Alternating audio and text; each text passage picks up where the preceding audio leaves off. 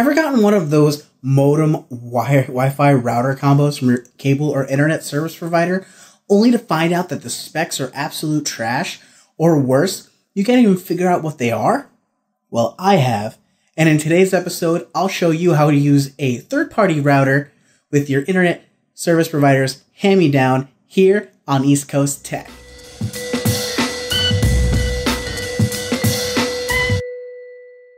What's going on, guys? Andrew here with another episode of East Coast Tech. And in my apartment, I've actually managed to get Verizon FIOS as my ISP, which boasts excellent download and upload speeds. They're still a bit douchey, like a typical utility company, but at least they have a good product. One thing I don't care for, however, is their special modem/router access point combo thing that they pretty much force you to get. I say force because they very adamantly explain that only their box works with the fiber connection coming from outside. Yada yada yada, science, and away we go.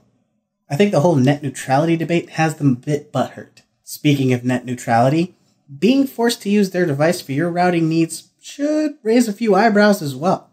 I mean, ISPs are always capable of monitoring or tracking your activity when you're on the internet, but now they could even monitor and traffic the connections between your computers on the local network, which is kind of where I draw the line. Also, the modem and router combo from Verizon has a max theoretical throughput, of 1750 megabits per second, and this router from ASRock that I have, the G10, has a max theoretical throughput of 2600.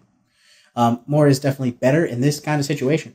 To wrap up here, I'm going to essentially disable the wireless radio capabilities on the Verizon combo box and replace them with my own personal router.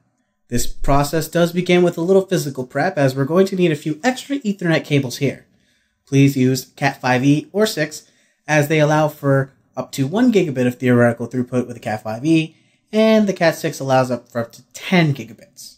Before we get down to business, you are going to need a computer hardwired to the modem/router combo, and then wired to your third-party router.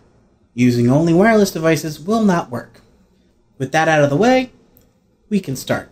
Using your computer or laptop that's hardwired to the ISP's router, connect to it in a web browser.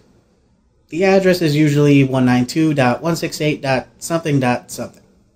For the Verizon box, go to Wireless under Basic Wireless Settings, and turn off both the 2.4 GHz and 5 GHz radios.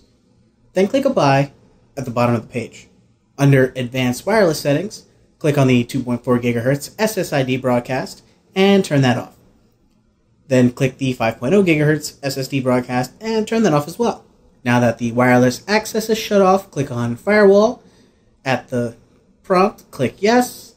Now under General for IPv4 settings and IPv6 settings, set both to minimum security, then click Apply at the bottom. Next, click My Network, then Network Connections, then Advanced.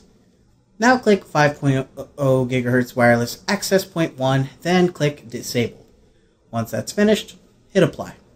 Now you're back at Network Connections, Advanced, then 2.4 GHz Wireless Access Point 1, then disable that as well, and hit Apply. Once both wireless APs are disabled, click Broadband Connection, then hit Settings at the bottom, uncheck the box beside Internet Connection Firewall, then beside Internet Protocol, change it from Obtain IP Address to No IP Address. Once you hit Apply, you will no longer be connected to the Internet. Note here that you could also change the DNS server. Now click Release, and then quickly click Apply. Then click Apply once again. Now click on Network, and then Settings. Once in the settings, under General, change the IP address from 192.168.1.1 to 192.168.1.anything. This way there's no conflicts between the routers trying to use the same IP. Now under the Bridge section, check the box beside Broadband Connection, and uncheck the boxes by both wireless APs. Then change IP address distribution from dhcp server to disabled. Okay guys, once you click Apply, the Verizon box will be put into bridge mode and will no longer be assigning IP addresses.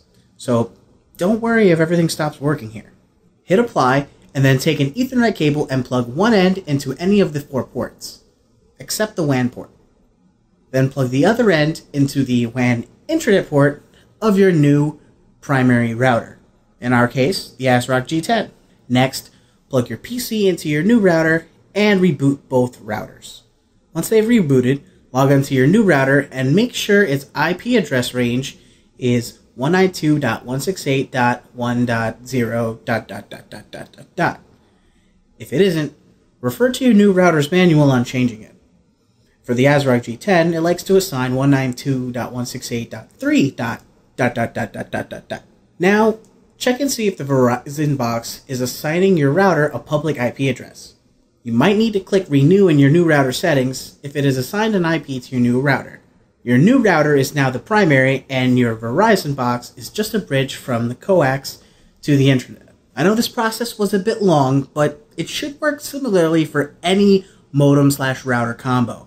I'll skip over the settings for the ASRock G10 as that process is just like with any other Wi-Fi router. At this point, just an internet connection will be going from your Verizon Quantum router to the ASRock G10, or your router of choice, allowing the ASRock G10 to assign IPs, filter network traffic. Now we can rest assured that our pesky ISP won't be snooping around at our internal network traffic. Just make sure you give your Wi-Fi network a clever name like The Land Before Time, like I chose for my apartment.